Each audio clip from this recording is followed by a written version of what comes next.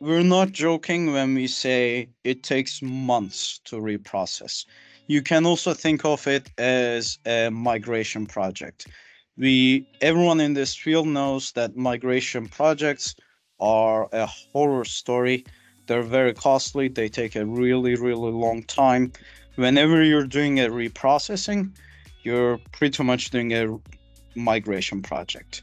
You might not be moving your data around, but that's literally the only difference. The software has to rerun all of their commands. And when we're talking about unstructured data, right, there's just so much of it. There's just so much of it. This data constantly grows. About 80% of a company's data is unstructured. So you really, really don't want to do this again.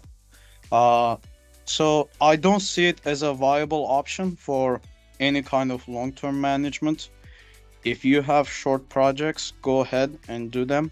It's perfectly fine if you're just trying to clean up a single file share, or if you're trying to move a couple of file shares to the cloud.